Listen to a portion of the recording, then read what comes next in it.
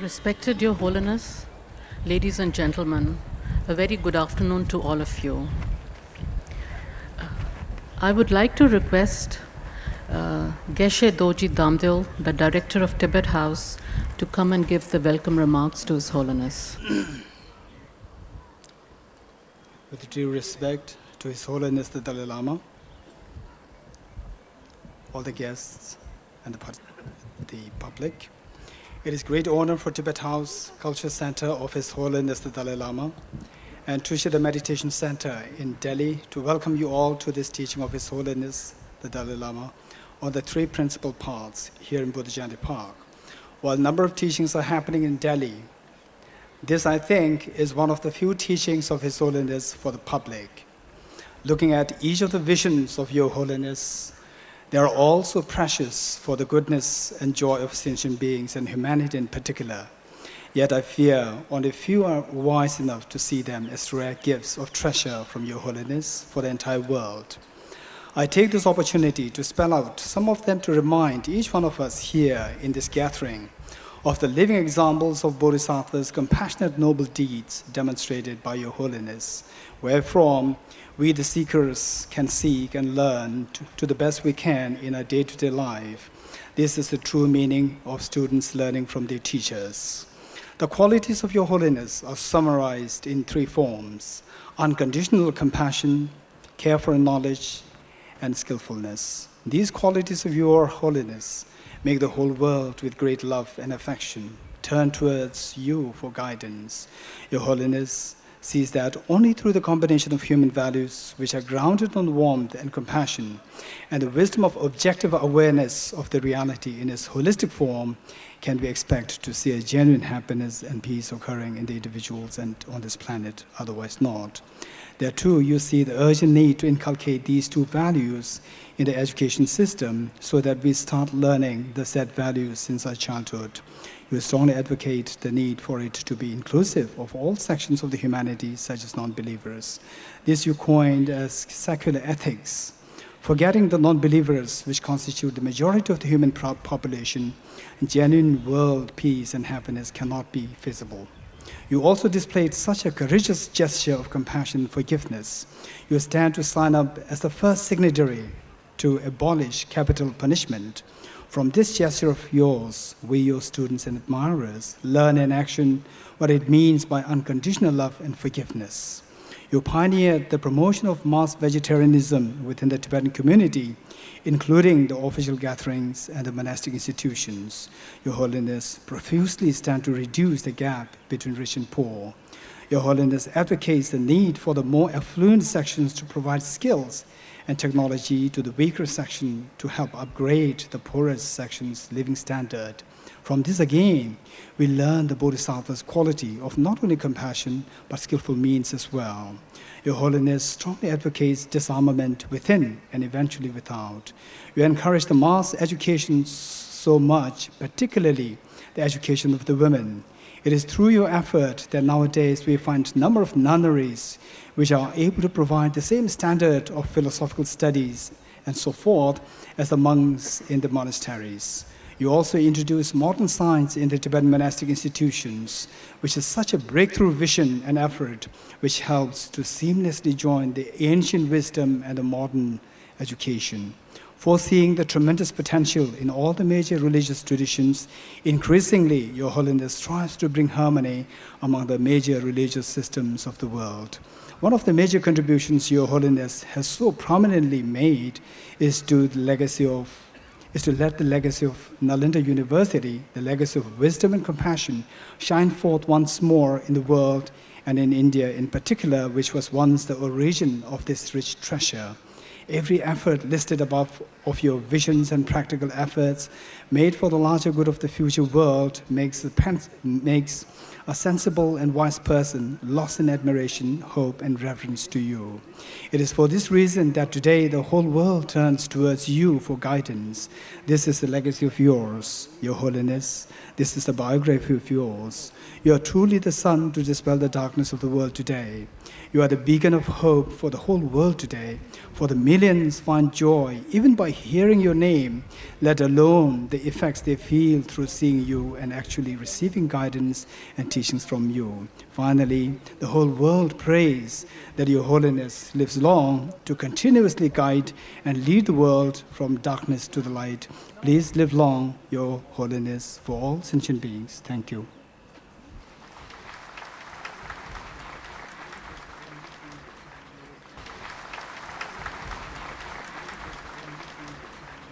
Thank you very much. May I now request His Holiness to teach.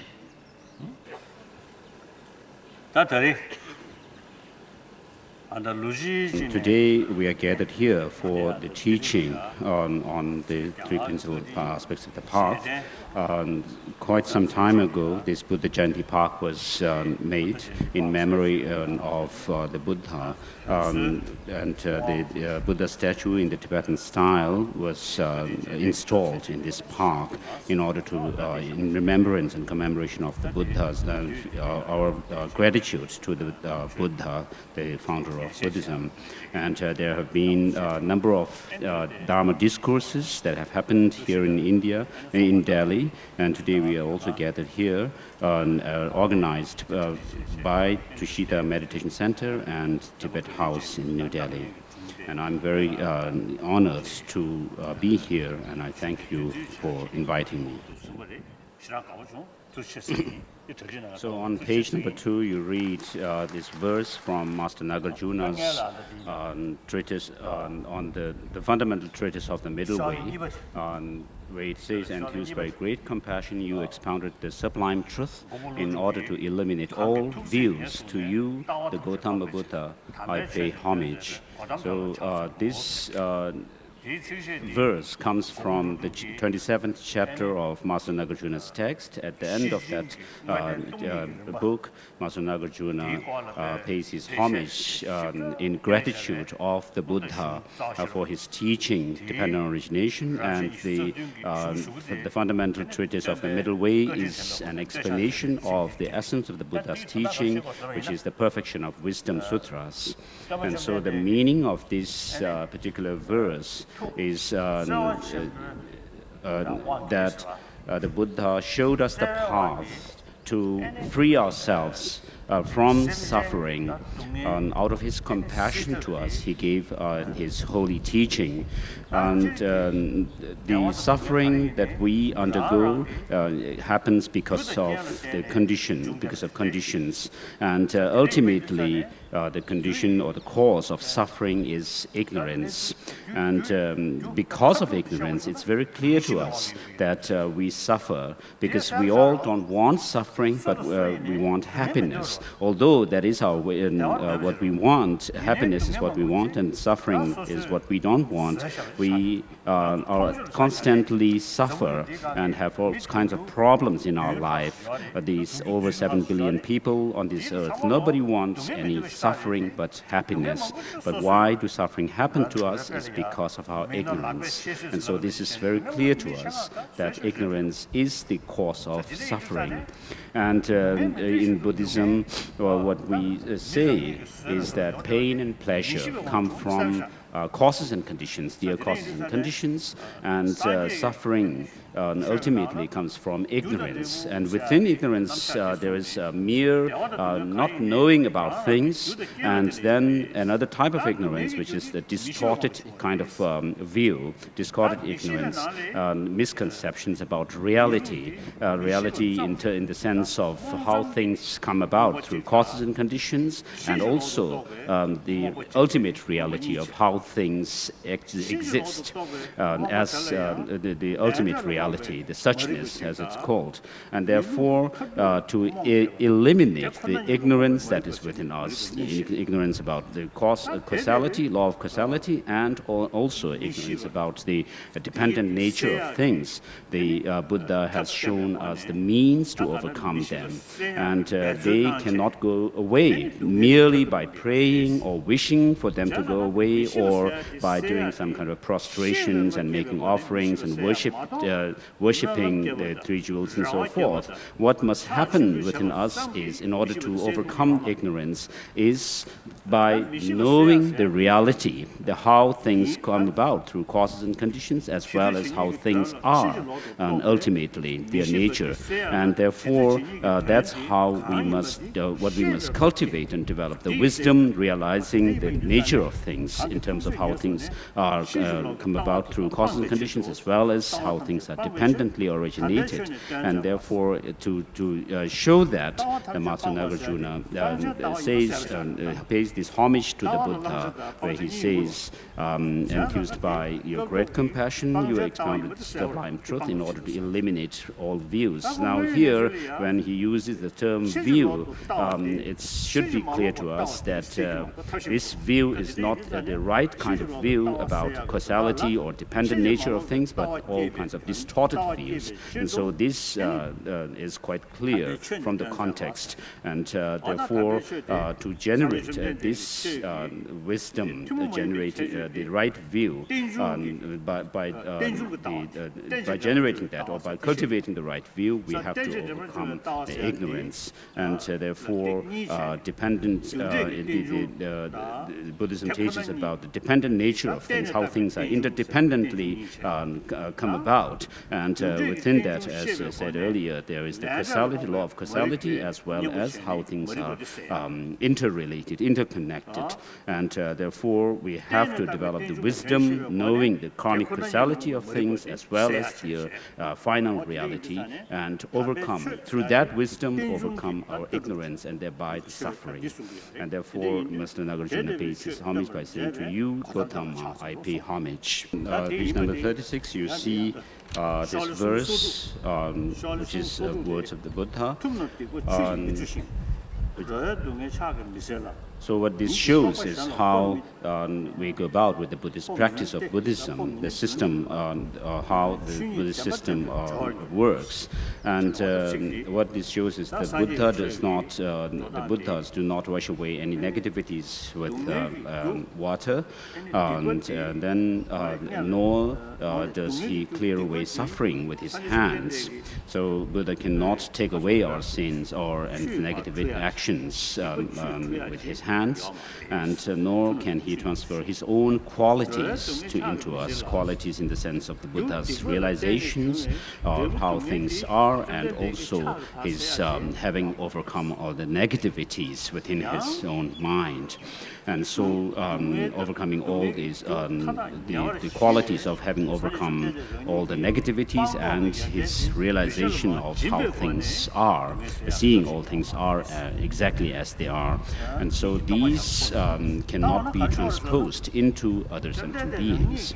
And nor the Buddha himself became a Buddha through the blessings, or merely through the blessings of the past Buddhas. And but how the Buddha became enlightened is by working towards enlightenment, by in such a way that he put effort, lifetime after lifetime, until he reached the state of Buddhahood, and during which then during those times of working to become a Buddha, he works to overcome all the defilements, and then also actualize the basic clear light or luminous nature of the mind that we also have. And therefore, what this shows is that the Buddha was not a Buddha, an enlightened being right from the beginning. He was like us, first of all, ordinary beings like us, and then by applying the teachings that he had received within himself, and by applying those teachings and overcoming the negativities, as well as actualizing this clear light or the luminous nature of the mind that we also have, he finally became somebody who is an all-knowing one, an exalted being, Buddha. And therefore, what this shows is that we also need to put effort in practicing the teaching of the Buddha. So the way the Buddha helps us is only by teaching the path, as it says in line 4. He shows the true path. By that alone are beings liberated. And therefore,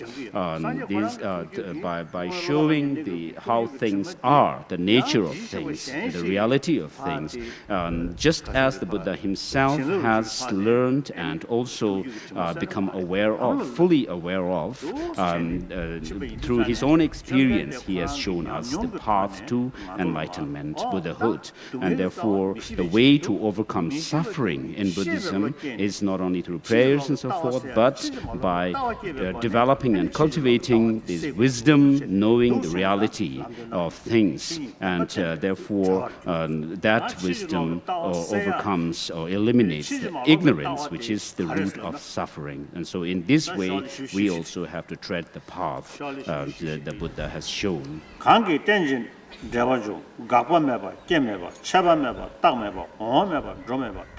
So on page 45, there is this, there are 2 verses from Master Nagarjuna's text referred to earlier.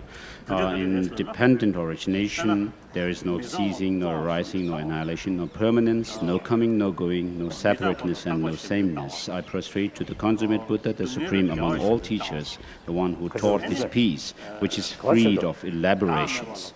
And so what this verse basically is showing is which kind of right view we should develop in order to overcome the wrong kinds of view that we have. Wrong views in terms of the 4 aspects. Seeing unclean phenomena like our body, which is impure and unclean, as clean, and then seeing the impermanent things which are impermanent as being permanent and unchanging, and then seeing things which are in the nature of suffering as having or being pleasant, and then where things are selfless, perceiving and conceiving the things to have self or self-nature or self. In this verse, what the Master Nagarjuna actually is trying to show is that to us, usually what happens is that things seem to have some kind of objective existence, that they have some objective independent existence. But that appearance, we must not be satisfied with the appearance, mere appearance of things, but do analysis of how things actually exist. And therefore, when we do analysis into things, like analysis into the nature of things, what we see is that when we do the final analysis into the final nature of things, then we don't find either arising or ceasing. And similarly, when we look at things from the ultimate nature of the continuity of things, then there is no permanence and no annihilation, and so forth. And so what Master Nagarjuna here is trying to show is that of course, he's not saying that things do not have arising or they are not produced and that they do not cease and so forth. Of course, these are there. The things do arise through causes and conditions and through dependence on other factors, and they do cease through in dependence on causes and conditions, and then there is also things which are permanent, and then also the cessation of things, as well as coming and going, and one and many. And so these things are there, but what Master Nagarjuna is basically showing here is that when we do analysis into the real nature of things, then we do not, within that when we find certitude that nothing can be found through analysis, and so within that perspective, there is no coming, going, rising, cessation, and so forth. And so what he is not saying that things have no coming, going, and so forth. In conventional terms, which we all know, things have, things do arise and things do come and go and so forth. But the reason that Master Nagarjuna uses to say that things the dependent nature, things which are in the nature of dependence, do not have cessation and so forth, is because they do not have any objective existence in that sense of arising and so forth, because they are dependently arisen.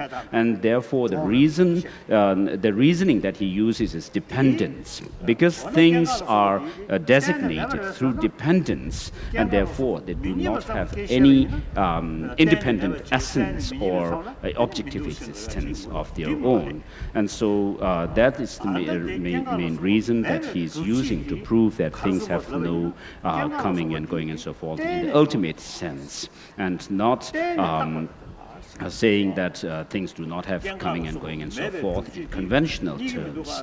And so this is what Master Nagarjuna is using to praise the Buddha for teaching that dependent origination, things that come through dependent origination do not have coming and going and so forth when we do analysis into the nature of things.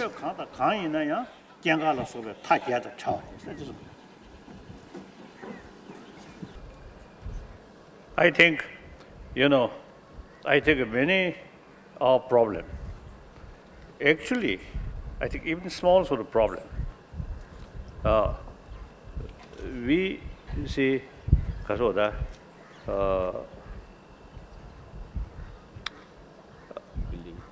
we see just simply based on appearances, then believe that's the reality. So through that way, any action which based on just appearances, then it often becomes unrealistic sort of method. So we must know the reality, not based on appearances, because it's quite clear there is always a gap, appearances and reality.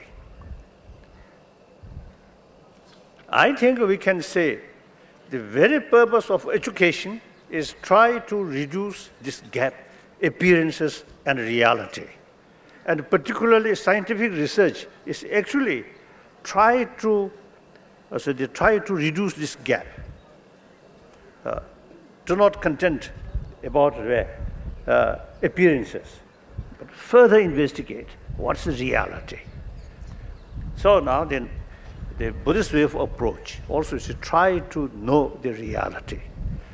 Because if our sort of Kasoda believe just on the basis of appearances, it often becomes wrong.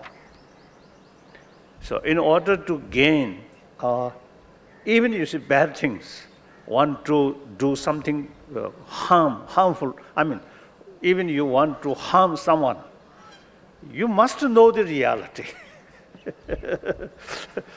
Knowing the reality, try to find the weak point of that one, then hit. That's the realistic way. Without knowing, you see, there are weak point,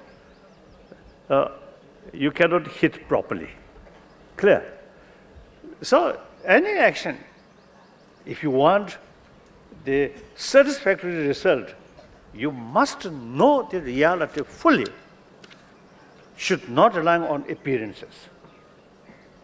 So that's the since you see Buddha Dharma, you see, recognize the ultimate source of mistake, ultimate source of suffering is ignorance. So the only way to remove ignorance is knowledge.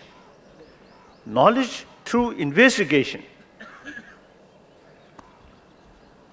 So, da Sangye And so what these two verses of Master Nagarjuna is showing is the dependent origination of things in the sense of how things are dependent by designation, through designation. So once you understand this well, that how things are designated and dependent in terms of designation, then you will also see how things are related to each other, how things are relative as well. And so that in turn would lead you into the insight of how, the deeper insight into how things are causally brought about, how causes and conditions bring about their effects. The law of causality would be understood better. And therefore, although this verse seems to be, this verse shows the subtle understanding or level of dependent origination. Once you understand this subtle nature of how things are dependently originated, designated dependently, then it will be easier. You'll be able to understand the relativity of things, the causality of things very easily, and therefore that is how you would develop your wisdom into the law of the causality and how things are relative. And therefore, now in order to gain that deeper understanding into the subtle dependent designation of things, what you would also use is the reasoning of how things are brought about through causes and conditions as well.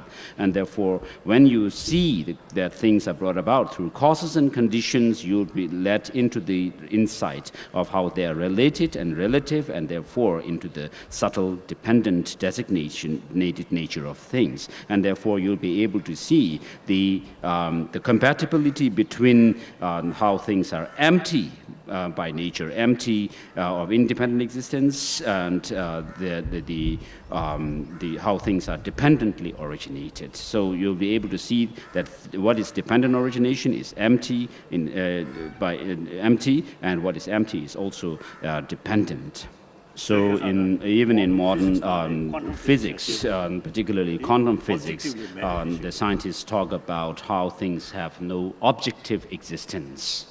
So this concept is very similar to the Buddhist idea of, or the understanding of dependently related arresting nature of things. So the reason why I was giving this teaching, explaining these things that I've done before, is in order for you to know what Buddhism means, actually, to understand what Buddhism means. And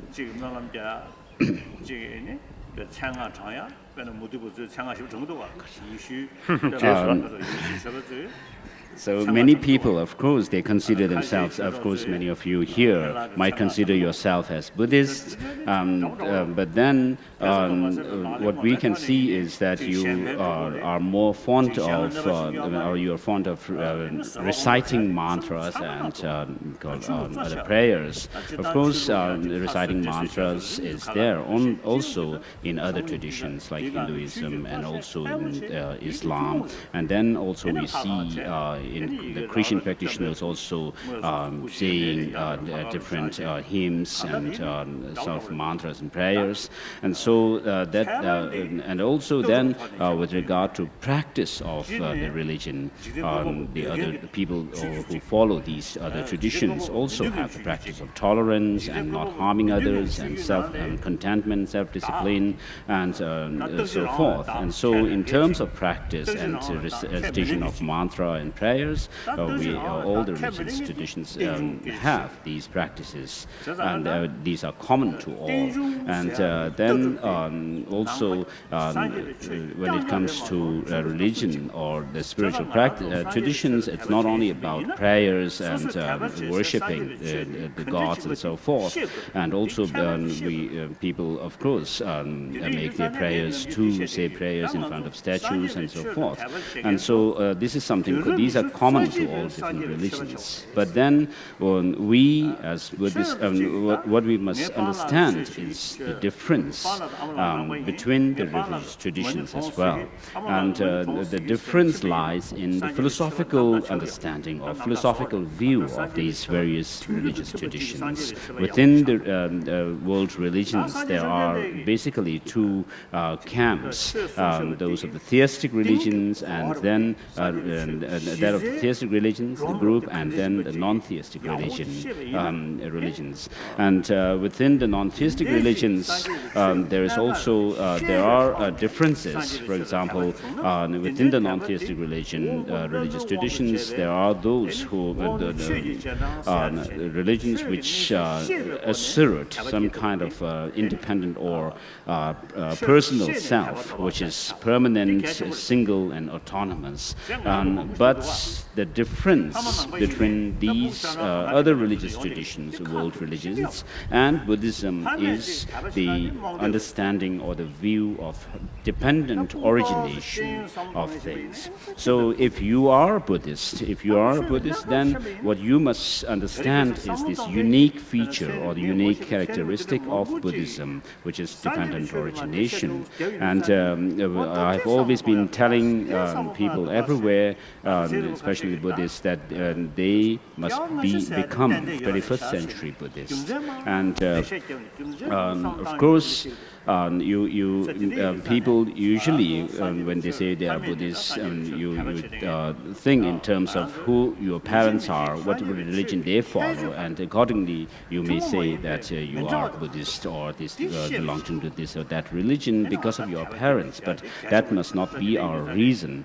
And we must not be carried away by blind faith, but we must understand the framework, the broad framework of Buddhism and the teaching of the Buddha. And for that, we must use reasoning, so that we draw our inspiration and our faith based on reason. And that is the type of person which we call those with sharp faculty, those who use reason to bring about faith in their religion. And so you must also become a 21st century Buddhist in the sense of developing this kind of reason-based faith in the teaching of the Buddha. So what we must try to develop is this reason-based faith in the teaching of the Buddha, and not just follow Buddhism as custom, saying that your parents are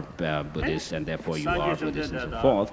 Even scientists today, they find Buddhism to have lots of reason and making sense to them as well. Even some scientists go to the length of saying that they are not believers as such, but then they follow, they believe in a rebirth as well, which is also taught in Buddhism. And therefore, as Buddhists, we must be able to understand this unique feature of the teaching of the Buddha.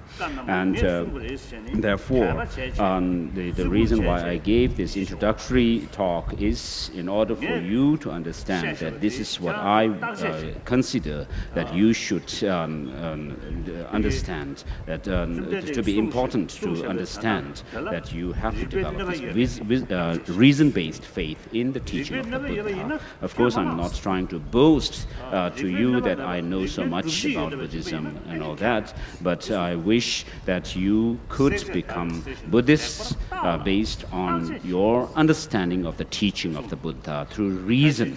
And when I visit some Himalayan regions, I used to interact with people. I have interacted with people, and I have one time asked some people which religion they follow, and then they say they are Buddhists, and then when I asked them what is Buddhism, and then they replied to me that Buddhism is about the practice of taking refuge in the Buddha, Dharma, and Sangha. And then when I asked them further, what is a Buddha? Who is a Buddha? There was no answer.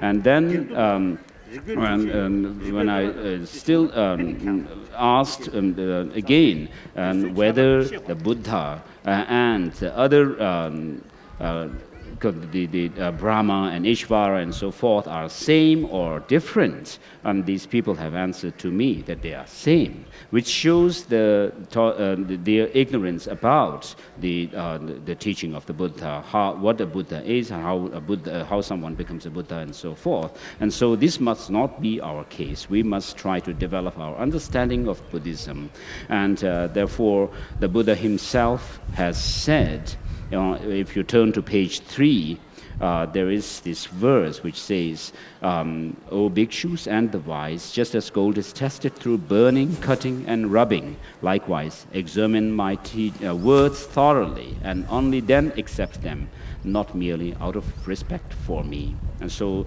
we must also follow what the Buddha has said, that by using logic and reason, we must draw conclusions about the teaching of the Buddha. And when we use logic, what we must try to find is whether the teaching of the Buddha contradicts the reality, and whether the teaching of the Buddha contradicts reason or not. If it contradicts reason and experiment and so forth, then we must not take them literally. And therefore, of course, many religions of the world, in many of the religions of the world, what we find mentioned is that the founder teachers have said that they must, the followers or the disciples must believe what they have said. And whereas in the Buddha's case, it's different. He has given us this the freedom to check his own teaching, examine his own teaching, and therefore, of course, I'm not saying that Buddhism is the best religion. I never say that. And whether some religion is best for somebody or not, it's an individual case. We must look at whether that particular teaching or the religion is most suited and most beneficial to someone or not. So if a particular religion is most beneficial to someone, then that could be considered as the best religion for that person. And we cannot generalize or say that this religion is best and that religion is best. We have to check individually, and that therefore what we must always in terms of the teaching of the Buddha, what is important is to use reason and logic to see whether the teachings of the Buddha are in consonance with reason or not. And so because of the importance of reason to do analysis into the reality of things, in ancient Indian thoughts, tradition, philosophical traditions, there is so many texts that are written on logic, whether it's Buddhist texts or non-Buddhist texts. There are so many of them which use logic because of the importance of reason. And the text, for example, within the Buddhist tradition, we have masters like Dignaga, Dharmakirti, Master Chandrakshita, and Kamalashila, who have written all these great texts on pramana, the logic and epistemology. And there are many translations of these texts, the translations of these texts by these masters, such as the Master Dignaga's Pramana Samuchaya, and then other texts on logic and epistemology, and then also Master Dharmakirti's 7 texts on logic and epistemology, and also Master Chandrakshita's text on logic and epistemology called Tatu Samgraha, and his disciple Kamalashila's commentary to the difficult points of this particular text by Chandrakshita. And so what this shows is that the past Tibetan masters have actually taken a keen interest in learning and using reason and logic. And so if you know these, the system of logic, or how logic is used, then what it can help is to make you very, to do critical analysis into things, and makes you very intelligent and sharp in your approach to doing analysis into things. And therefore, this is something that the complete text of these masters have been translated into Tibetan only, and not in other Buddhist languages of other Buddhist countries like Chinese and so forth. But in Tibetan, we have all these texts on logic and epistemology written by these masters, and these should be considered as our treasure. And so these are, we can read them in our own language, and therefore we must put efforts to pay attention and take interest in studying these texts on logic. So I usually tell people everywhere that the Tibetan Buddhist tradition is an authentic tradition of the Nalanda Monastic University. And this is true, if you'll find it to be true if you read the texts that we have in translation in the Tengyur and canonical literature. And so if you read them carefully and understand them, you will see how Tibetan Buddhism is really in the is the authentic Nalanda tradition.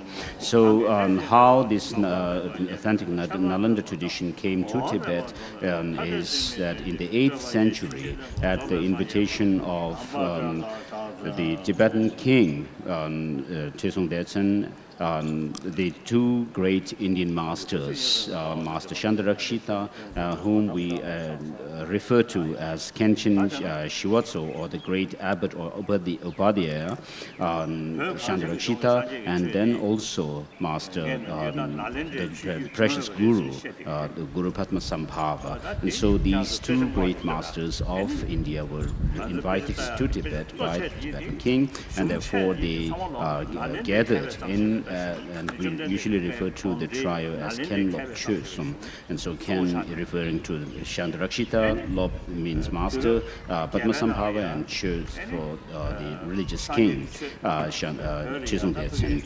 And so in order to establish this authentic Nalanda tradition in Tibet, on the Tibetan soil, Master Chandarakshita took the main responsibility of teaching Buddhism to the Tibetans, and also establishing the monastic ordination tradition, and then also looking after and supervising the translation of text as well.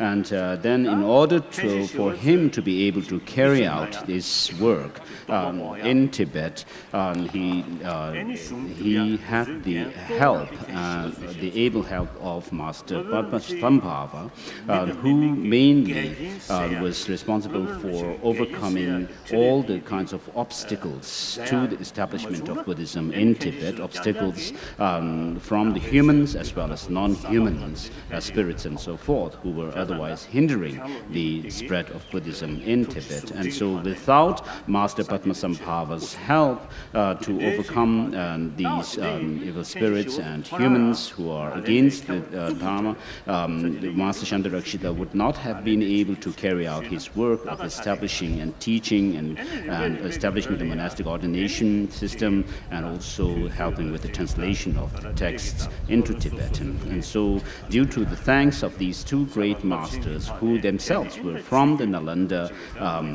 monastic institution, Tibetan Buddhism, therefore, Buddhism was established in Tibet, and therefore, for these reasons, we can call the Tibetan Buddhism to be the authentic tradition of Nalanda institution. And then, of course, after these great masters, these three great personalities established Buddhism on the Tibetan soil, then we have the the later tradition. So with these three masters, the personalities, we have the establishment of the Nyingma tradition in Tibet, and then later on the other Tibetan Buddhist traditions such as Sakya, Kagyu, and then Kadam tradition, as well as the Gedan or the Gelug tradition also were evolved in Tibet. And if you look at in the history, the masters, the Indian masters who actually became the teachers, the main teachers of these, the Tibetan masters who established these traditions, those Indian masters were all from the Nalanda monastic institution, and therefore all these Tibetan Buddhist traditions follow the authentic Nalanda tradition. And then within the Tibetan Buddhist tradition, after the coming of Master Atisha, Atisha to Tibet in the 11th century, the Kadam tradition was established, and Master Atisha himself wrote the text called The Lamp for the Path to Enlightenment, which later became the basis for what is known as the Lamrim tradition in Tibet. And if you look at the different Tibetan Buddhist traditions, we have the texts that follow the Lamrim, the tradition established by Master Atisha, such as the text written by, in the Nyingma tradition, we have what is known as the trilogy of ease and comfort, and then in the Kagyu tradition, we have the text called the Jewel Ornament of Liberation by Gampopa, and then in the Sakya tradition, we have the text which deal with what are known as the three visions. All these texts follow the Lamrim, the layout is in the Lamrim, they follow is the Lamrim tradition established by Master Atisha, and then later on, in the 4th and 15th centuries, Master Tsongkhapa came to Tibet, and then he established, after him came the Gedan tradition or the Gelug tradition, and he wrote different texts on the stages of the path, the Lamrim, following the basic text by Master Atisha, as well as different commentaries by Kadamba masters. And so based on these texts, he wrote the different Lamrim texts, the great stages of the path and so forth. And the essence of all these texts that he wrote is what we are going to follow, these three principal aspects of the path, which was in fact written as in the form of a letter to one of his disciples. And so this is what we are going to go through today. And so regarding the three principles or the three principal aspects of the path,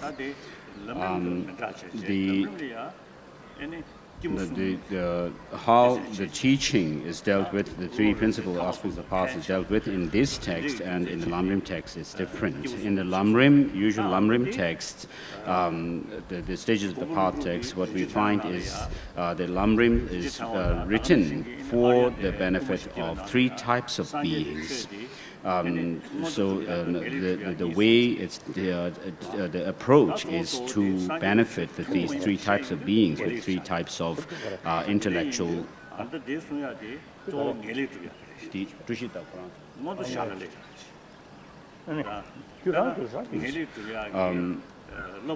So three types of beings, what is beneficial to these three types of beings, meaning beings with small capacity or faculty and medium and superior faculty. So in accordance with the need of these three types of beings, the Lamrim texts are laid out. Whereas in this text by Master Tsongkhapa, the approach is slightly different. Now, what we find in Nagarjuna's text called the Ratnavali, the jewel garland, is Master Nagarjuna says the teaching of the Buddha basically is to attain, is meant to attain higher rebirth, and then ultimately, then also that of what is known as the definite goodness or liberation and enlightenment. And so the Lamrim, the three principal paths is mainly focusing on this point of how we should go out of this samsara and reach omniscient state or liberation. And of course, when we talk about liberation, we also have to, when we base our practice for liberation and freedom from samsara and also all defilements, the practice of the three trainings also come in here. And so with regard to the practice of morality, what the practice of morality is basically constitute is the restraint, showing restraints of harming others and refraining from harming others. And therefore, when we talk about morality, we are thinking of not harming others and keeping that precept of not harming others. And that comes along with within the practice of developing the path to liberation. And the main path or the means to reach that highest the liberation is, of course, we should practice bodhicitta in order to reach on the all-knowing state of Buddhahood. And that bodhicitta is also rooted in love and compassion, or loving kindness and compassion. And when we develop bodhicitta, we have to develop these two principles as well, love and compassion. And compassion here is the main thing that we develop in developing bodhicitta. And in order to develop bodhicitta, we have to develop compassion. Now, compassion is this attitude or the wish for others to be free from suffering. And now, when you wish to develop this attitude of wishing others to be out of suffering, what is important for us is to actually understand and be aware of what suffering actually is. Because if you don't know the suffering itself, you cannot actually have this real, genuine sense of wishing others to be free from suffering. And now, in order to think of others to be free from suffering, we have to know suffering that is within ourselves. And therefore, we have to actually acknowledge and become aware of the condition that we are also in, that we are in the condition of suffering. And therefore, by becoming aware of one's own suffering, if you are able to become aware of your own suffering, then it would be much more effective when you develop the compassion towards others. And therefore, one has to develop this wish to be free from suffering for oneself first. And that is what is known as the thought of definite emergence, or usually translated as renunciation. Now, when you want when you wish to develop renunciation from samsara, this called the cycle of existence, one must be aware of suffering and therefore wish to be out of this suffering. And for within this process now, what we have is where we are going to lead ourselves to, that is liberation, and the means to lead there are the three different trainings. And by applying and cultivating the three trainings, the higher trainings of morality, concentration, and wisdom, what we actually develop is this deep insight, penetrative insight into the real nature of the mind itself as well. And therefore, seeing the nature of the mind, the true nature of the mind itself, actually helps to dissolve these delusions that are within us, within that the reality or the suchness of the mind. And we are here not only looking for mere liberation from this conditioned existential suffering of samsara, and we are not looking for mere freedom from the afflictive thoughts and emotions, which are the causes of suffering. But in context of developing the bodhicitta, what we are looking at is also that that of the full enlightenment or Buddhahood, where you not only overcome the delusions that are within our mind, these defilements, such as the 3 poisons and so forth, but you are also looking to overcome even the residual stains of these defilements that are within our mind. So, which means to attain what is known as the Svabhavakaya, Buddhahood, this total freedom from all defilements in the mind. And so that's what we are looking for, and therefore in order to reach that goal of enlightenment, Buddhahood, what we must develop, first of all, this thought of renunciation, wishing to be free from samsara, and then also develop love and compassion, which in turn leads to the experience of bodhicitta, this altruistic spirit of enlightenment to reach Buddhahood for the benefit of all sentient beings.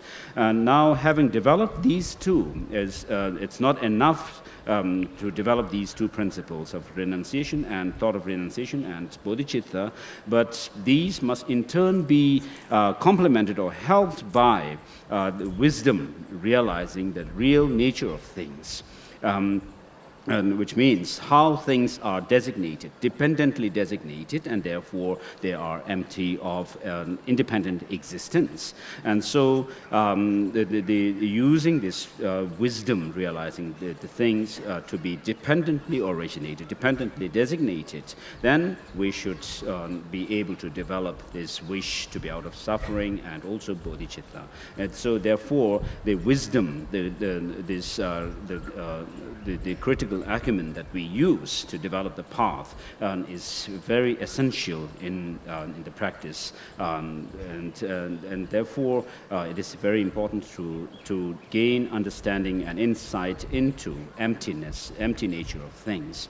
And so in this way, this understanding will lead you to overcome the defilements that are within the mind. And when we develop this wisdom and see the reality as it is, without any kind of cognitive veil in your mind, then what happens is these defilements themselves dissolve into the very nature of the mind itself, which is to say to reach the cessation. And so in this way you develop the path of renunciation, bodhicitta, and then these are held by the view. And within the view, of course, we have the view of within Buddhism we also have what is known as the 4 seals of the Buddha's teaching, which also is about the view. Which are to say that all composite things are impermanent, and everything that is defiled is in the nature of suffering, and then everything is without any self, and nirvana is peace. And so the view that we are talking about here is mainly this deep understanding into how things are empty of independent existence. And so to go through the text itself on page 124, it says the 3 principles are principles of the path, and then homage to the gurus, and then the first verse after that shows is the pledge to compose the text, and then the second verse is to urging the verse. The first verse, let me just read through the text. I bow down to the venerable gurus. I will explain. The first verse begins by saying, I will explain as well as I am able to the essence of all the teachings of the conqueror, the path praised by the conqueror's children, and the entrance for the fortunate who desire liberation. So that verse is the pledge to compose the text. And then the next verse, which is the verse urging the author, Master Tsongkhapa, urging the disciples who listen to the teaching, the disciples who are receptive to the teaching, urging them to listen. And it says, listen with a clear mind, you fortunate ones who are not attached to the joys of cyclic existence, who strive to make good use of leisure and opportunity, and direct your mind to the path pleasing the Buddhas. And then the next verse, which says, without a pure determination to be free, there is no way to end attraction to the pleasures of cyclic existence. The craving for existence also binds beings. Thus, from the onset, seek renunciation, reverse attraction to this life.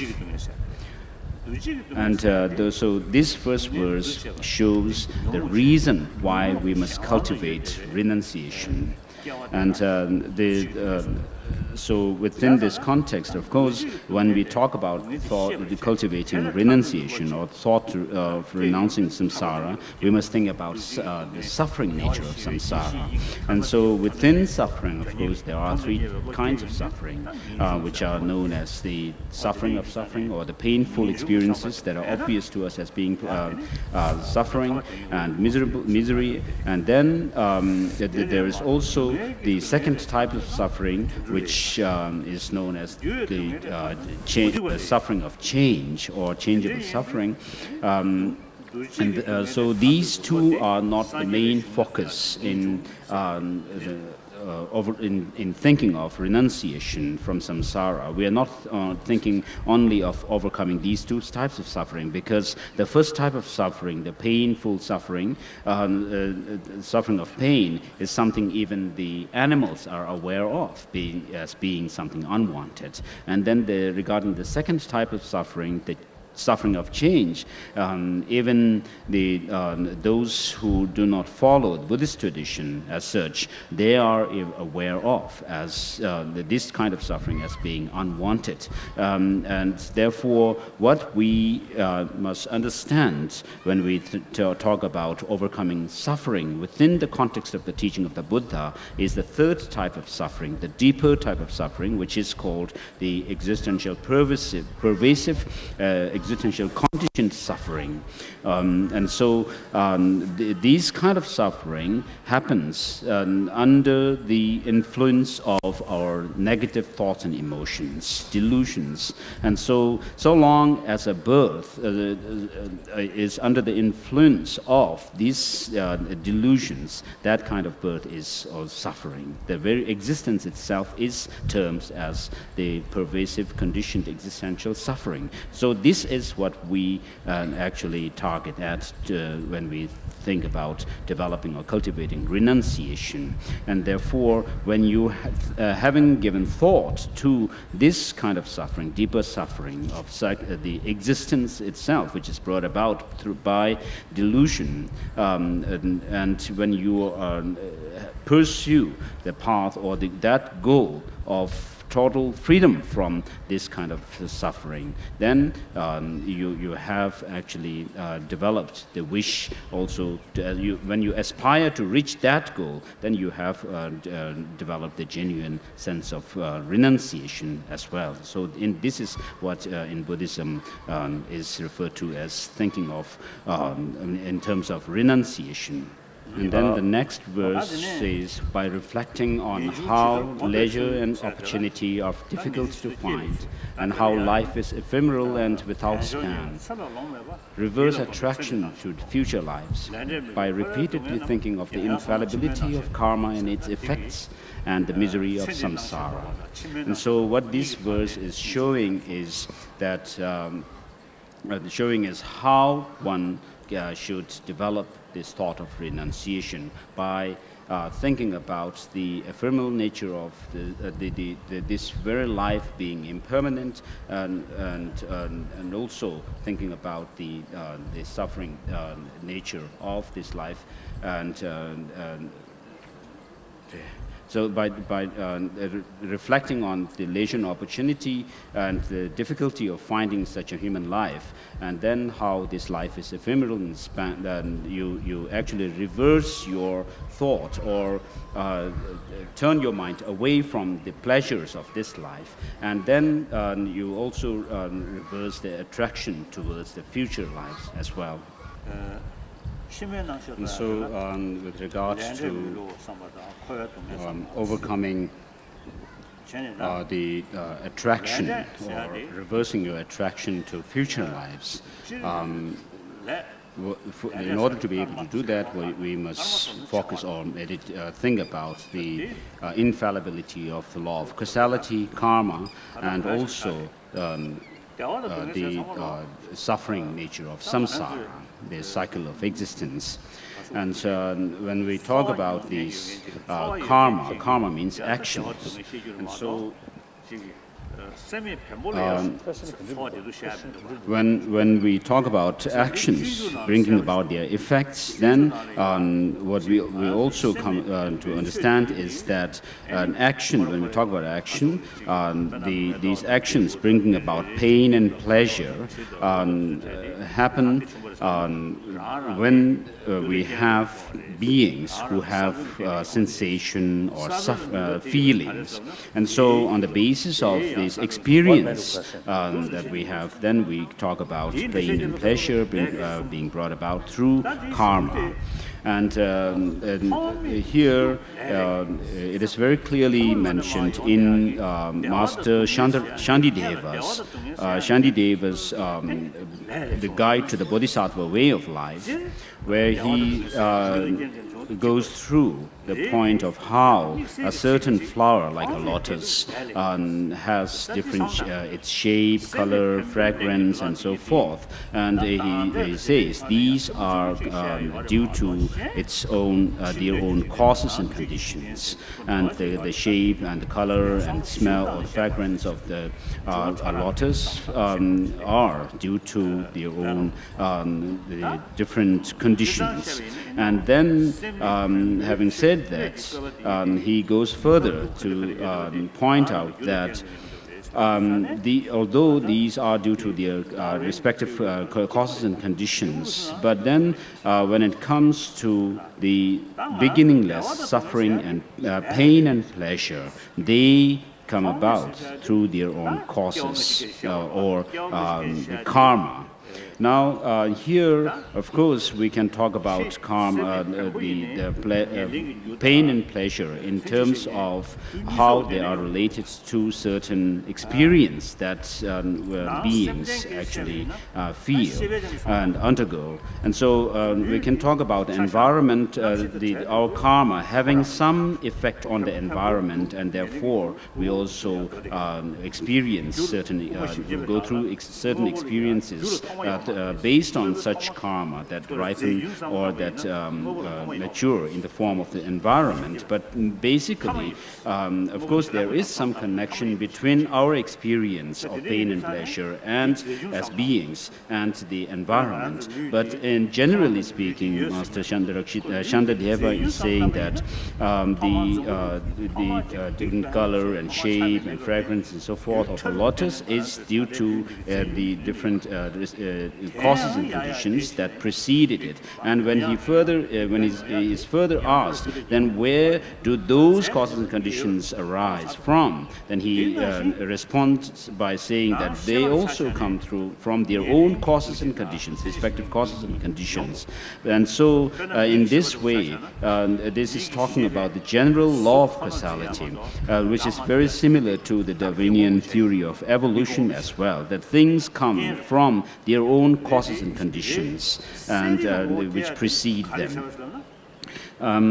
And so in the external world, of course, we have the matters that come from their own causes and conditions, and internally, within the sentient beings, our body, for example, has its own causes and conditions which are material, and therefore these matters that are within us, our body, if you trace, if you try to look, check where they come from, you will find that they come from their own causes and conditions which have preceded them. them. And here we are talking about the material continuity of the things. And so in terms of the material continuity of things, they have their own, this body has its own material continuity in a previous moment of the body and so forth. And we can go back to the Big Bang, for example, and therefore the material continuity of the body that we have, the external environment and so forth, have come from the Big Bang, and even before that perhaps. And so in this way, because of this now, Master Aryadeva has said in his 400 verses that things have no beginning as such. We cannot pinpoint the beginning of things, but then there is an end to the things. And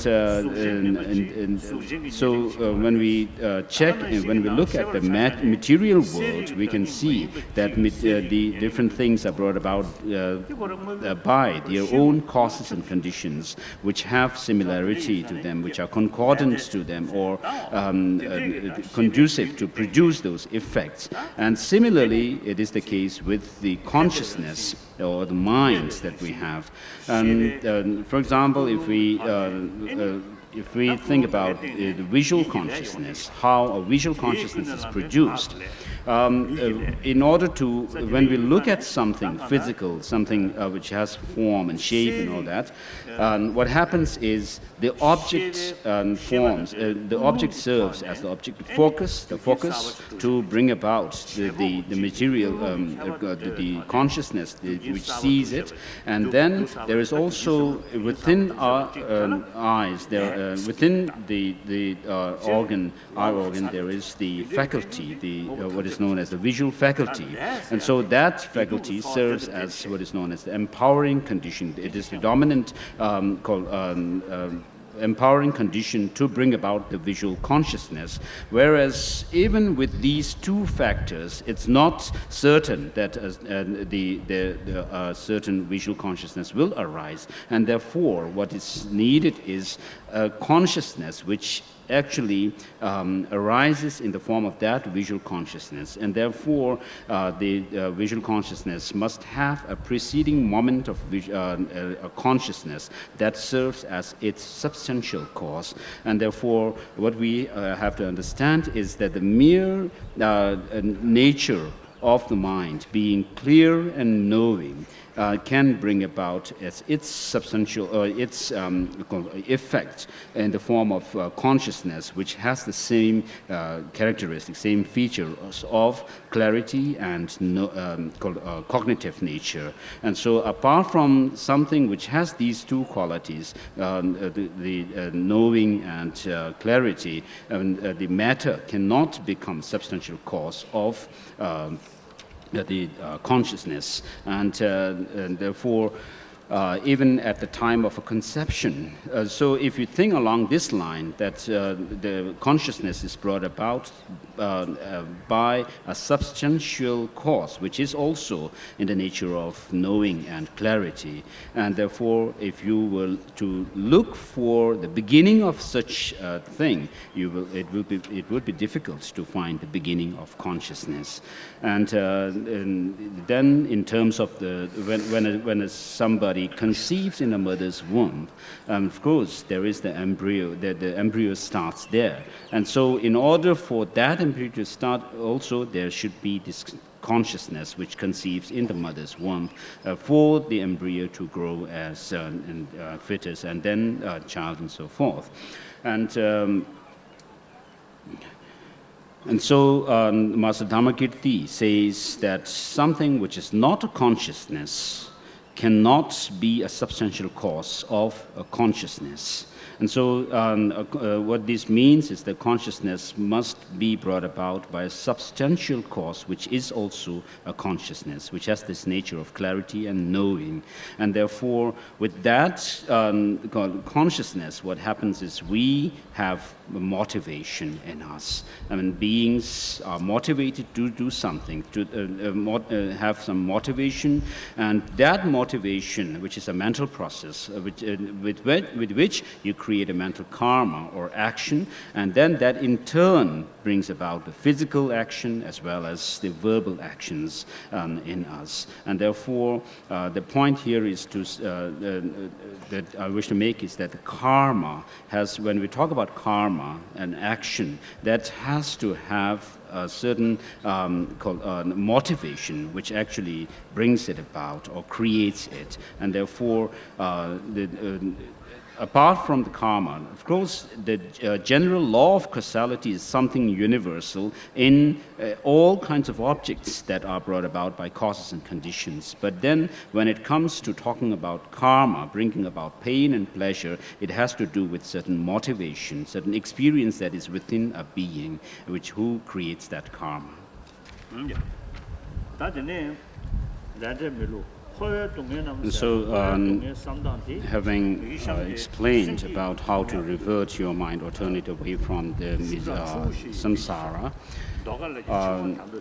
now in relation to cultivating the thought of renunciation, now in the actual practice of cultivating renunciation, it would be very effective if you could use what is said in verse number 3 on page 126 in this booklet from Tibet House, where it says, swept by the swept by the current of the 4 powerful rivers, tied by strong bonds of karma, so hard to undo, caught in the iron net of self-grasping, completely enveloped by the darkness of ignorance, born and reborn in boundless cyclic existence, ceaselessly tormented by the 3 miseries, thinking of your mothers in this condition, generate the supreme mind of enlightenment. Now, in terms of, in the context of generating or cultivating the thought of renunciation,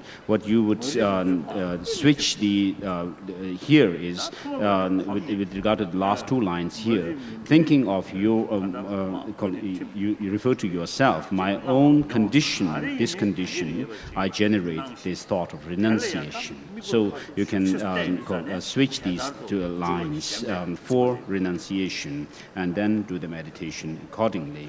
And so when here the 4 powerful rivers could be referred to as those of birth, aging, sickness, and death, and then you are tied by the strong bonds of karma, which are difficult to undo, and then with regard to the next line, caught in the iron net of self-grasping. Here, self-grasping could be understood in terms of grasping at the self-existence of persons, self of persons, whether first beginning with the understanding of the grosser level of self, grasping and called selflessness of persons, and then also going into the more subtler level of understanding selflessness of persons. And then the next line, referring to ignorance, darkness of ignorance, could be understood in terms of this ignorance which grasps at the self of phenomena. And so you should overcome it by understanding the emptiness of this phenomena. And then what happens to us is that because of our this strong grasping at the self and independent existence of oneself and other things, when we look at things, of course things, there are beautiful things and bad and good things, but then due to our clinging to something that we consider to be bad and focusing on that further and further, more and more, what happens is this clinging to the badness of thing or the goodness of thing increases, and there's this exaggeration of the badness or the goodness or attractiveness and the ugliness in things. And so due to that, then we create the karma, and through that karma we are bind ourselves in samsara, and we are born again and again in this boundless samsara. And therefore ceaselessly, we are ceaselessly tormented by these three types of suffering: the painful suffering, the changeable suffering, or suffering of change, and the pervasive, conditioned existential suffering. And therefore, one should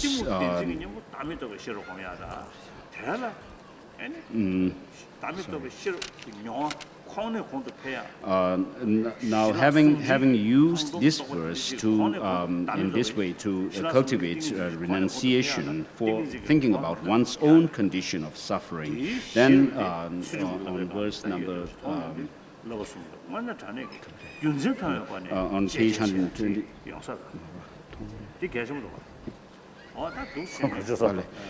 First, you think about the suffering of yourself, that you are the condition that you are in samsara, that you are in the nature of suffering since time beginningless, and you try to develop this thought of renunciation, wishing to be free from this samsara, and then that in turn is the same wish to be out of suffering should be covered on others, turn to others, and you develop compassion, which is the wish for others to be out of suffering. So in this way, when you think about the suffering of oneself and wish to want to go out of it, you degenerate or cultivate renunciation. And when you wish to turn your mind towards others and wish them to be free from suffering, you actually cultivate compassion.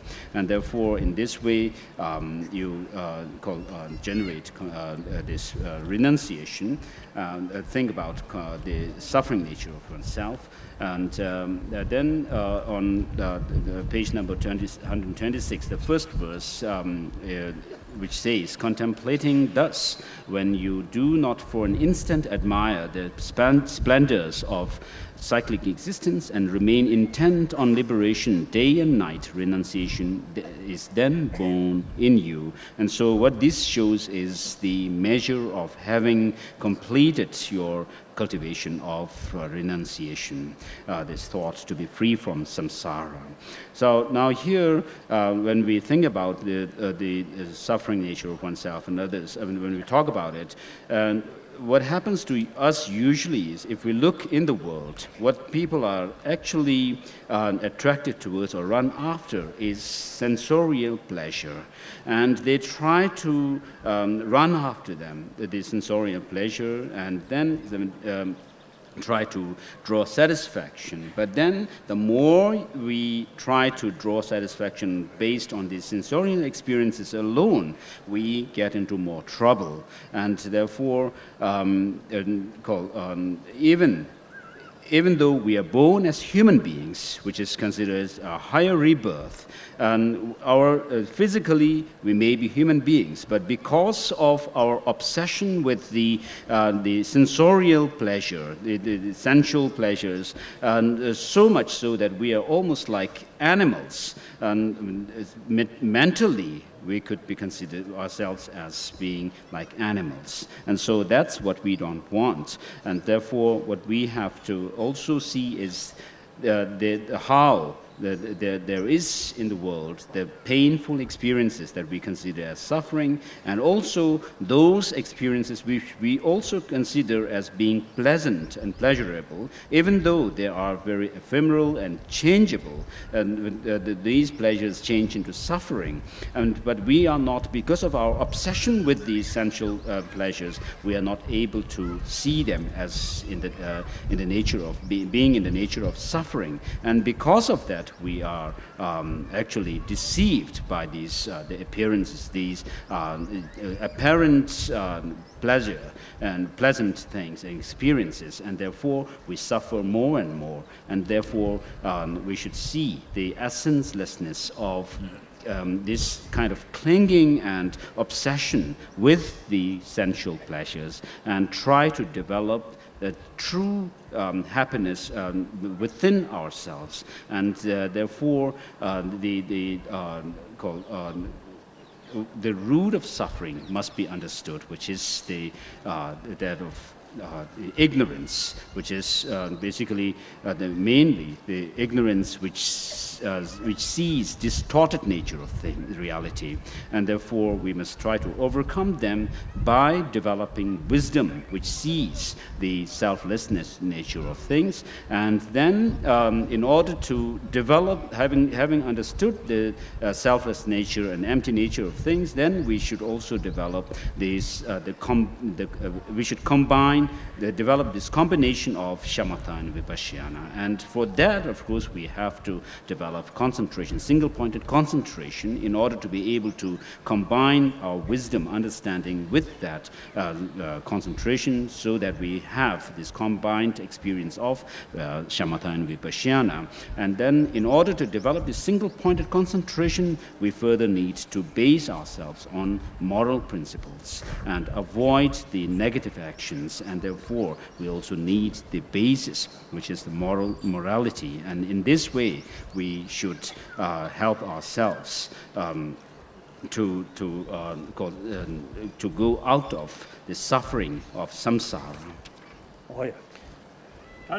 And then verse number 2 on page 126, renunciation, however, if not tempered by a pure mind of enlightenment, does not bring forth the perfect bliss of unsurpassed enlightenment. Therefore, the wise ones generate the excellent mind of enlightenment. And so here what is being shown is the reason why we must cultivate bodhicitta, this altruistic intention to become a Buddha for the benefit of all sentient beings. And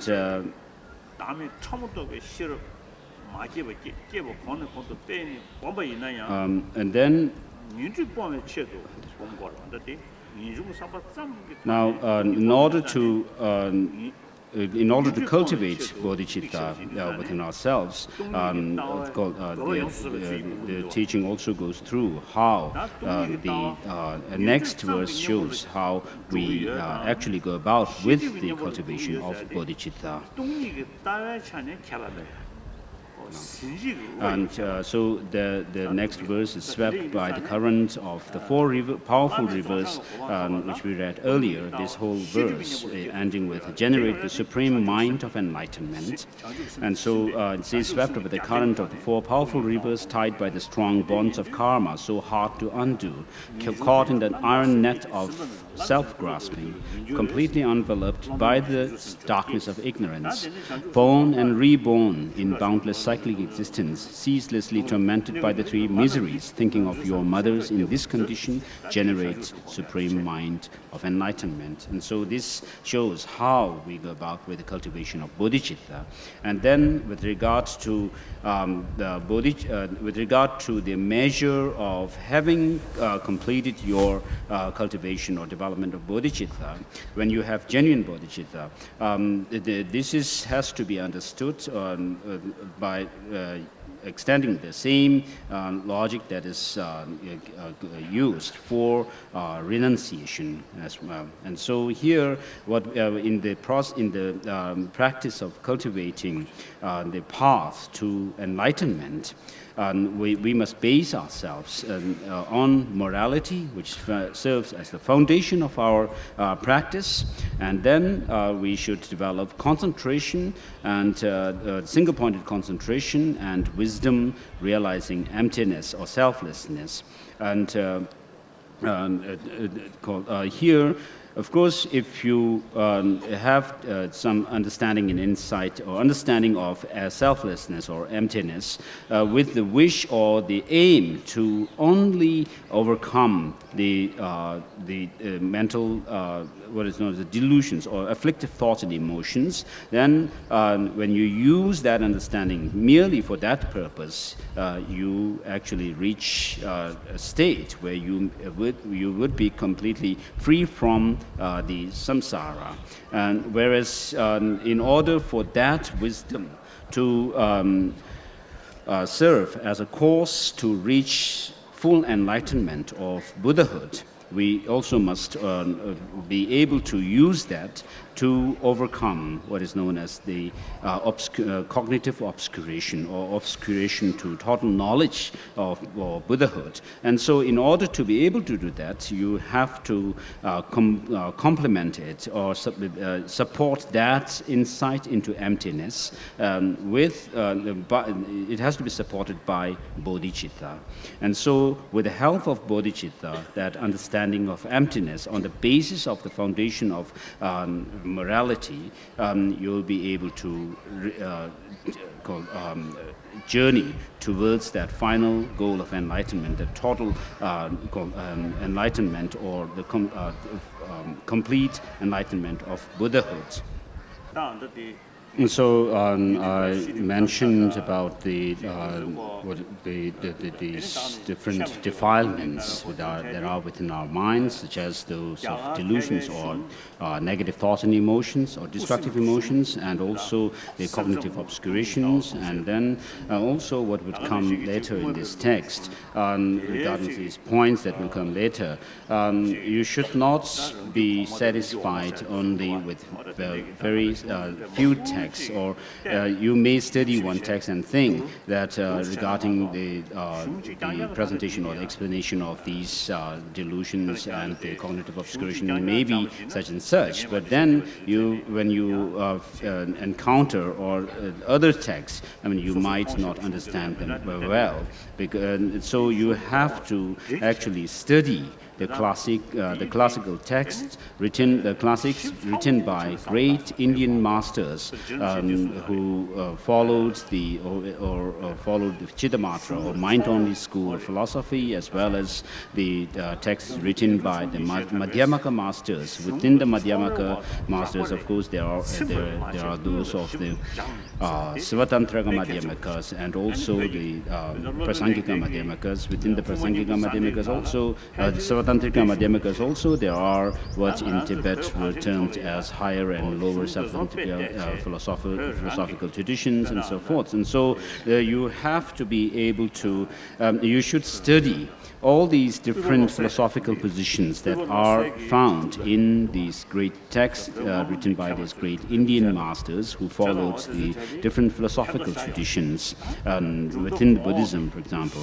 And so you cannot just rely on a single text and say, oh, this is the position of this philosophical school, and so forth. And so Master Tsongkhapa himself has said that he actually was not satisfied with partial study, or very roughly studying the different texts written by these great Indian masters who are called, who were termed as the 6 ornaments and the 2 sublime masters, but he actually studied in great detail, thoroughly, all the different philosophical texts written by these great masters.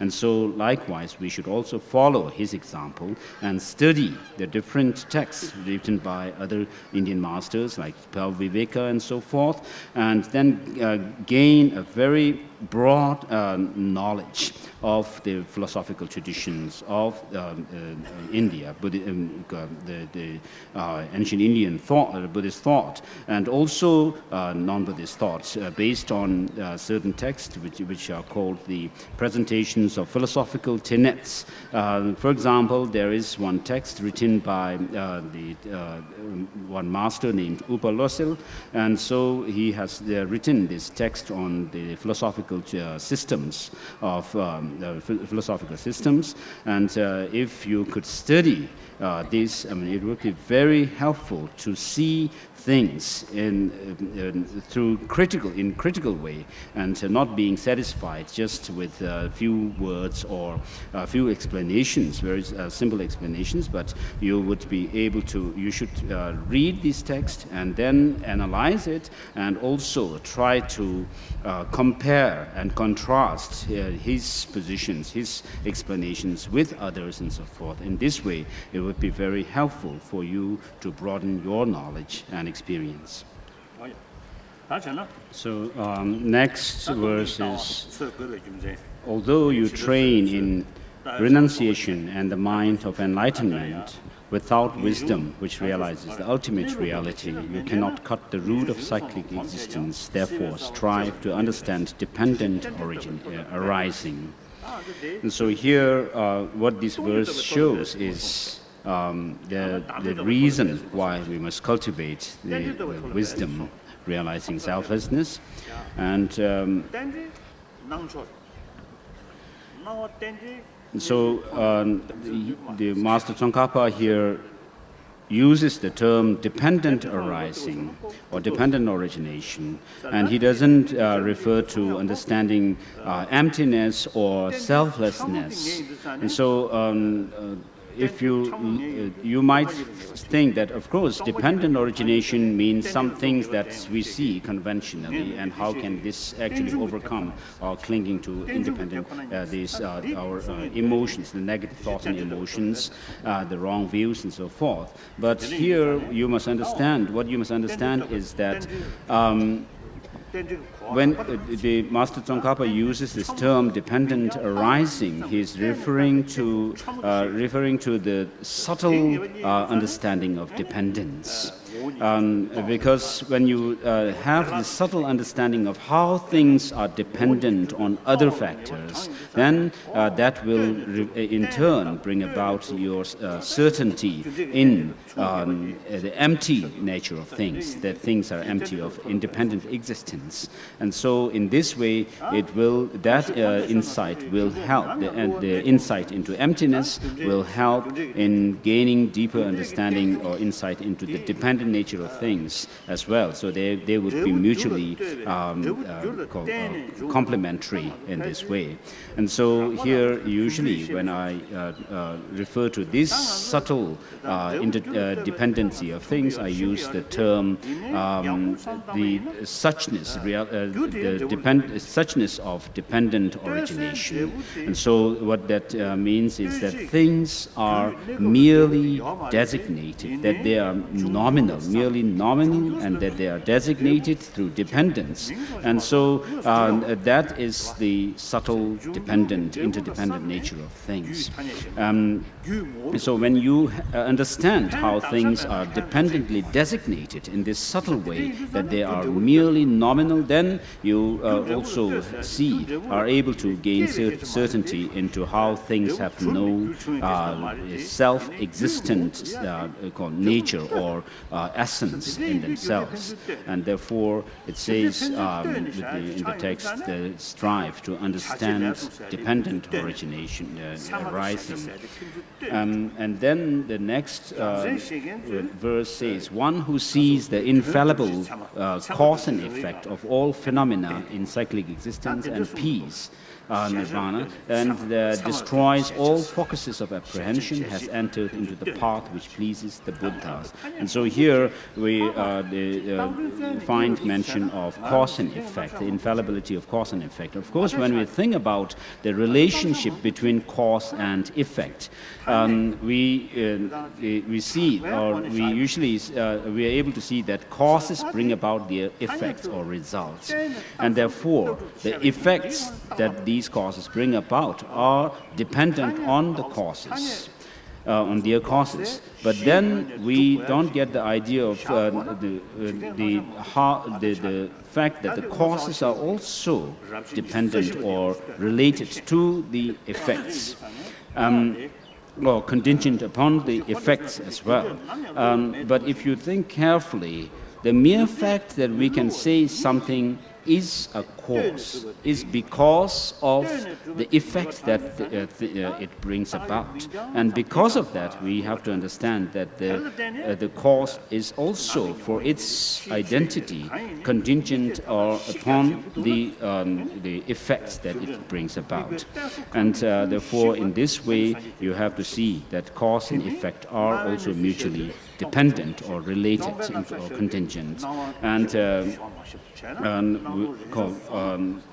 we of course, when we think about when we have a seed and we think about an effect, I mean, of course, we think about something that has to come in the future, but then we are not able to see that causal relationship, the relation or the relatedness of the cause to its effect. And so this is how we should look at the causes also being related or dependent or contingent on its effect.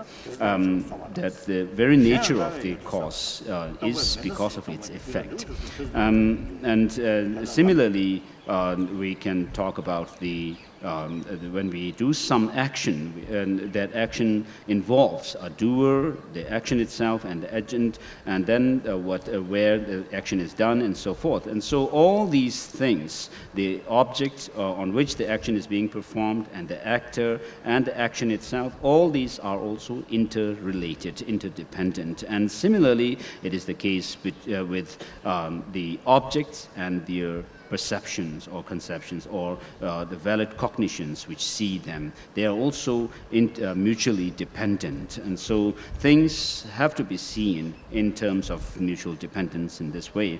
And of course, if you were to posit that things can be found, and if you actually think that there must be some essence in things which we must be able to find through analysis. And of course, there is nothing which we can actually find. And if you hold on to that kind of view, that there's some essence whatsoever in the things that is objectively there, and holding such a view is not realistic in the world. And so if you hold on to such views, many of the things that happen in the world, the different systems and so forth, would not be compatible with such a view. And so you would have lots of difficulties holding on to such view, that there is something, some kind of an essence in the things which are designated in fact. And therefore you should understand that things are designated through dependence, or dependent by means of designation, and that they are nominally existent. And so if you could read chapter 24 of Master Nagarjuna's Fundamental Treatise of the Middle Way, you will find this point very clearly explained there. And and so when you understand the infallibility of the law of causality or karmic causality, and what you will also find is that these, because things are brought about through causes and conditions, therefore they are feasible. It's feasible to say that they are related or dependent on other factors, and through that, in turn, you will gain insight into emptiness as well. And therefore, on the basis of understanding the infallibility of causality, which is the appearance, how things, the appearance nature of the things, then you will be able to see the empty nature of things as well. And so called appearance, called understanding of how things exist in terms of causality, will bring about the empty understanding of empty nature of things, and that in turn will should actually bring about the deeper understanding of how things appear to us, how things are illusion-like. If you are not able to complement these two, but they happen rather, as it says in the next verse, appearances and infallible dependent arising, and emptiness is the understanding that is free of assertions. As long as these two are seen as distinct, you have not yet realized the intent of the Buddha. So distinct here means that you have these two understandings not being able to complement each other, but they happen rather alternately. And as long as you are in that situation, then you have not yet realized the Buddha's intent. And when these two realizations are simultaneous, where from the mere sight of infallible dependent origination concurrently destroys all modes of grasping through defilement, definite discernment, at that time the analysis of the profound view is perfected.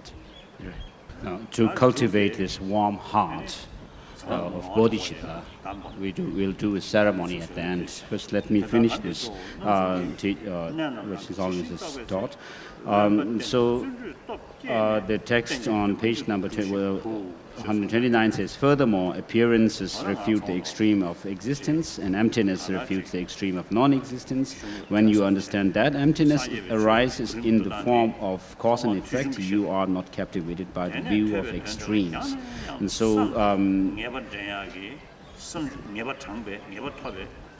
and then finally, Master Tsongkhapa actually exhorts his disciple by concluding with this concluding verse. He says, "Oh child, once you have realized the points of the three principles of the path, seek solitude and cultivate strong determination and quickly reach the final goal." And so with this, he shows how Master Tsongkhapa taught his disciple Tsago Mbongawan Chakpa to apply himself in the teaching and seek solitude. And so, having listened to the teaching, what you must do is, first of all, of course, you have to hear the teachings that from masters, and then develop this understanding based on listening or hearing the teaching, and then on the basis of that, you should give thought to the teaching again and again, so that you generate or develop this wisdom or understanding based on analysis or thinking or reflecting on the teaching. And then, having done that, what you must have this deep certitude or certainty in applying the teaching in meditation, and then develop the wisdom that arises through meditation or deeper insight. And so within this experience, of course, there are experiences which are which come about when you put some effort, and then having put effort over a period of time, it develops into a state where you have this experience, the meditative experience, or the effortlessly. And so this is how you should go about with the practice, through developing the wisdom or understanding based on listening or studying the teaching, and then also reflecting on it, and then through meditation. Of course, if you do give thought to the teachings, you will be able to make some transformation within. You don't have to wait until you are able to go into meditation and all that, but even when you have a very good understanding, correct understanding of the teaching, and then that will in itself bring about some change in you. And this I can tell from my own experience, of course. And when you are able to make some transformation within by giving thought to the teachings, then you will also have a happy life. There is this onset of happiness in your life.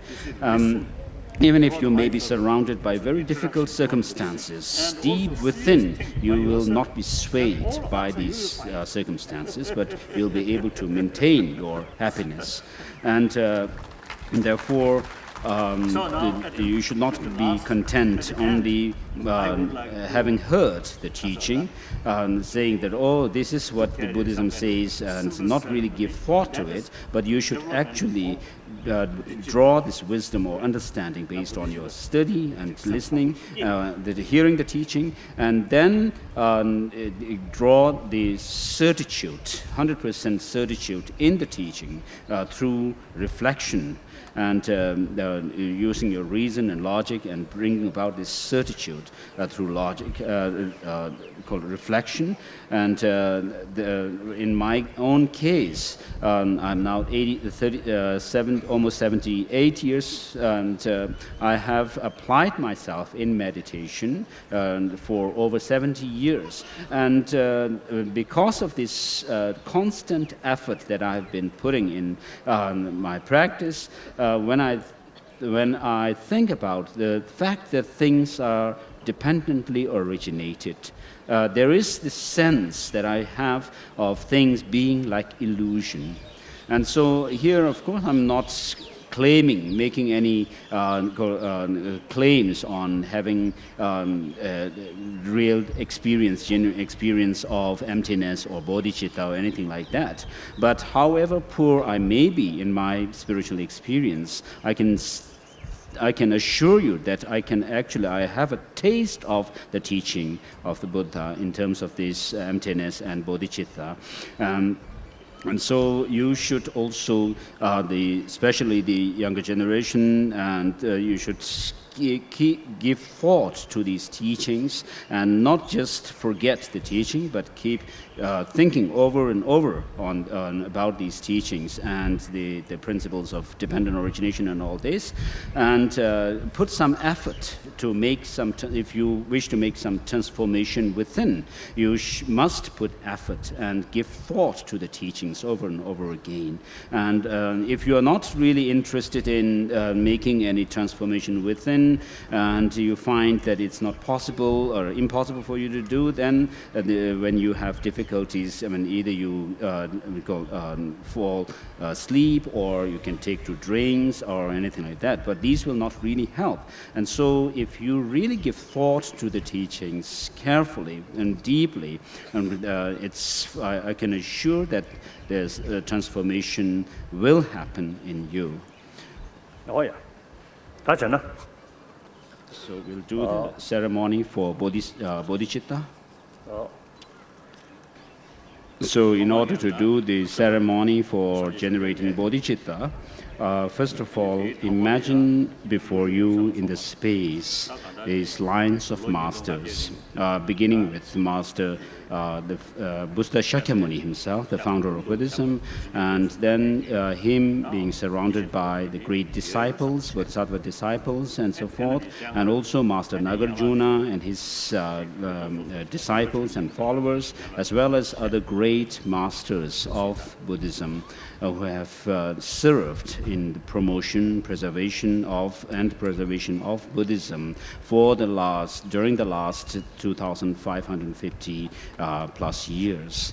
And so with this visualization in your mind, please follow this ceremony.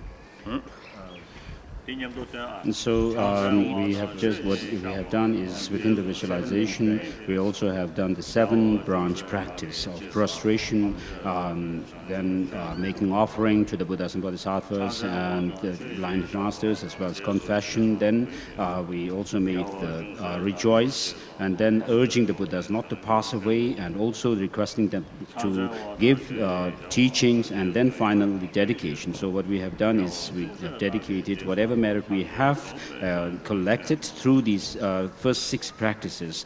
We have dedicated them for the sake to become a Buddha, for the better.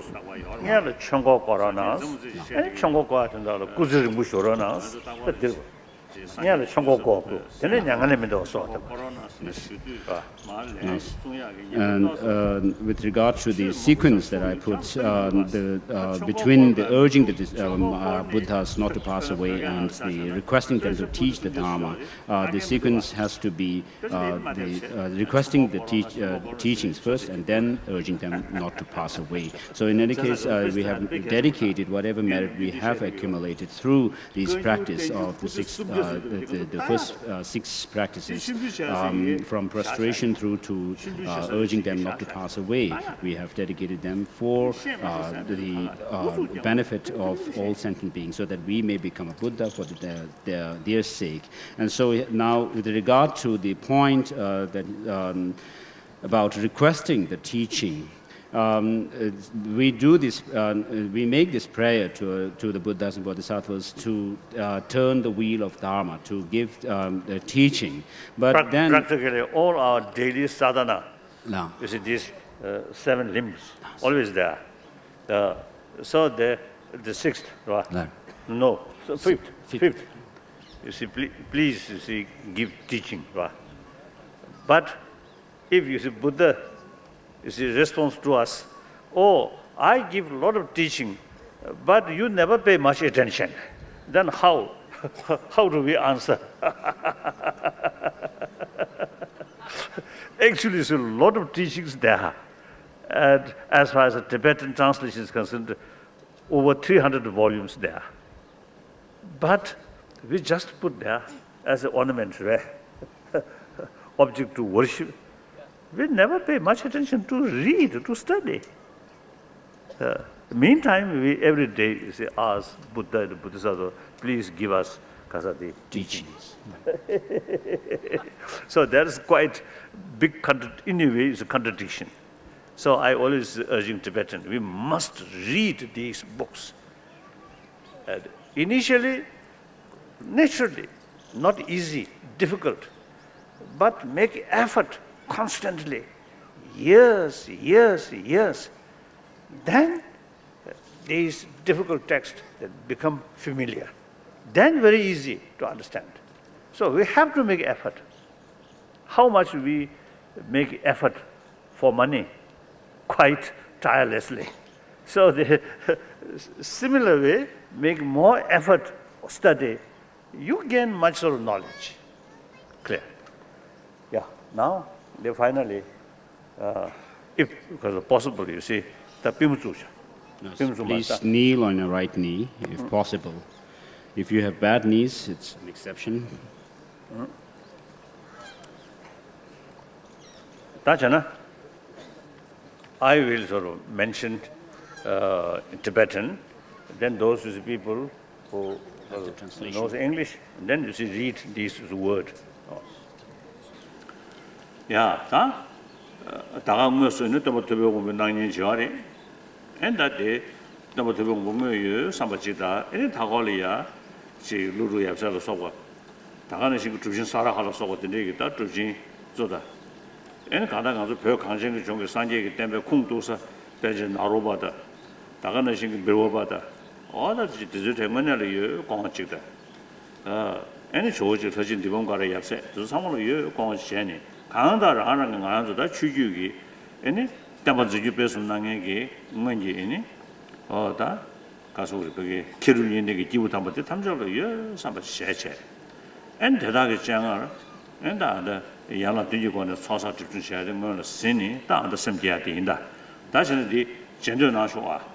So please somebody with wish to liberate all until I reach the enlightenment in the Buddha, Dharma and Sangha.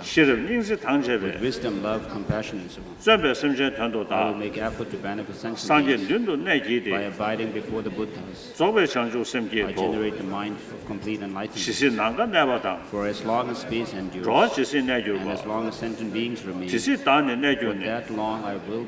So at this, before we do the third repetition, reaffirm to yourself that you will generate this bodhicitta in front of the Buddha. We have a Buddha statue here in the park, and you should actually imagine the Buddha being actually here with us, surrounded by the great masters of the past, like Master Saraha, Nagarjuna, and the great masters of India, as well as the great, like Narupa, Virupa, and the great master Adisha, and as well as the other great masters who have reached enlightenment and who were scholar adepts as well, surrounding the Buddha before us. And so with this, you should also determined to cultivate bodhicitta and the understanding or the understanding or the wisdom of emptiness, which are the essence of the teaching of the Buddha. And so, in order to help all sentient beings, you should determine to cultivate bodhicitta and the understanding of emptiness. So please, with this understanding, repeat these lines for the third time. And now third time. with the wish to liberate all my creatures, I will always take refuge in the Buddha, Dharma, and Sangha until I reach the essence of enlightenment. With wisdom, love, and compassion, I will make effort to benefit sentient beings. By abiding before the Buddhas, I generate the mind of complete enlightenment. For as long as peace endures, and as long as sentient beings remain, for that long I will abide to dispel the suffering of beings. Changju Samjo Rinpoche, Maje Panam Jeju, Yeva Yamba Meba, Hone Gondo, Pawara Shaw, Pama Simjan Tamje, Deda Danu, Yandro Tatu Tomba, Changju Samba, Kana Sushuba, Deda Kuki Melon Druju, Tenda Tenzin Chelsea, Rangle, Jeve, Luso, Longe, Yonda, Kawa Jada, Drubi, Yevun, Tunzim, Tuju, Tenda Tenzin Chelsea, Rangle, Jeve, Luso, Longe, Yonda, Kawa Jada, Drubi, Yev. Tunzim, Tuju, Tenda Tenzin Chelsea, Rangle, Jeve, Luso, Longe, Yonda.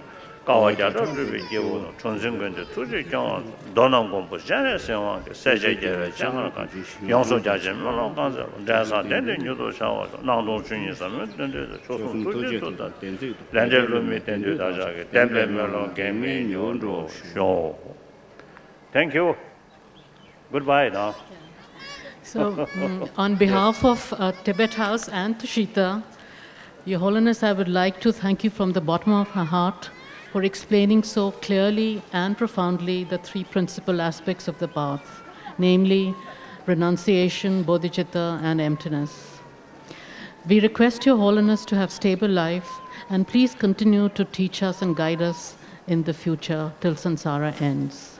And last but not the least, I would like to mention that these days, Your Holiness, the weather of Delhi is very interesting. From 4 to 8 in the morning, it is winter. From 8 to 12, it is spring. And from 12 to 4, it is summer. And I thank everybody for bearing with us in this heat. And thank you very much. And last but not the least, again, I thank all the sponsors, all the staff of Tushita and Tibet House, and the volunteers for helping us to make this function a success. Thank you very much.